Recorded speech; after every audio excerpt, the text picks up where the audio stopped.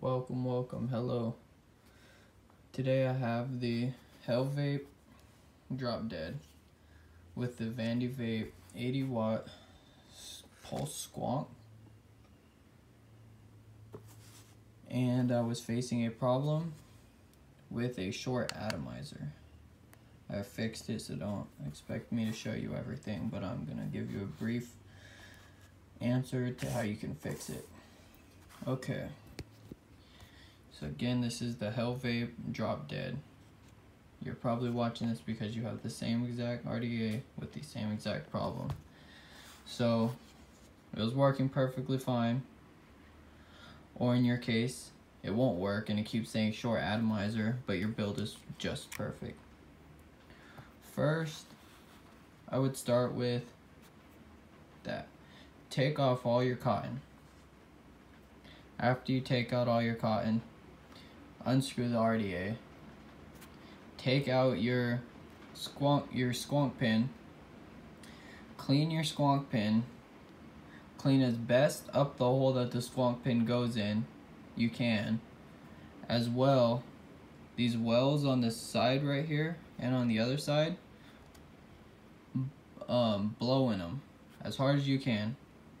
Go like this, hard, to get whatever is in there out.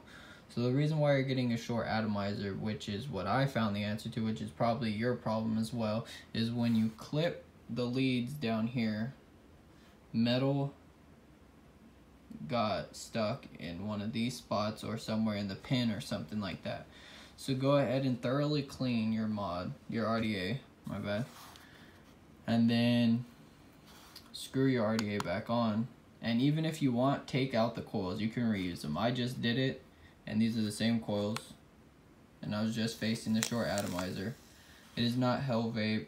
If you're using the Vandy Vape or any other mod, it is not the mod. It was simply user error.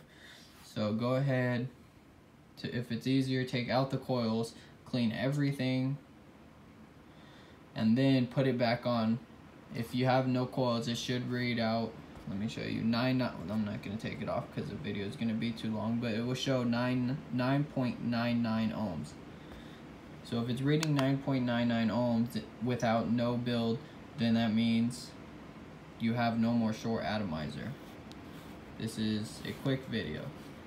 So if you kept the coils in and you just cleaned it, it should read whatever, like mine, 0.16. It should read the amount of ohms your coils are. So if it's still saying short atomizer with your coils in, then go to step 2 and take your coils out, just so it's that much easier, and clean it again, even if you just cleaned it. Even if you can't see anything, every little hole, even in here, like everywhere, check everywhere and just blow in it. If you need, go get air duster. Instead of going to the vape shop, they're just gonna tell you to call the warranty. Don't do that. You're gonna waste your time. Go get some air duster. That will save you the most time right there. Go get your a can of air duster and spray out the whole thing, and the problem will be fixed. And then no more short atomizer. Thank you for watching. If this video helped, go ahead and hit the thumbs up.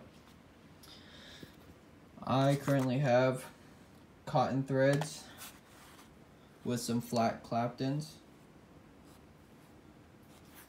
I'm vaping on crisp strawberry at 3 nic. If you do not smoke or you do not use nicotine, do not use nicotine. It is addictive. If you are under 18 or 21 in some areas, do not vape. Vaping is not for young ones. Make smart decisions. If you'd like to see other videos like builds, reviews, anything, go ahead and comment. Hit the subscribe button so you can see what I post. Comment what you want to see. I will make it happen. You guys dream it, I make the vision. Thank you. Peace.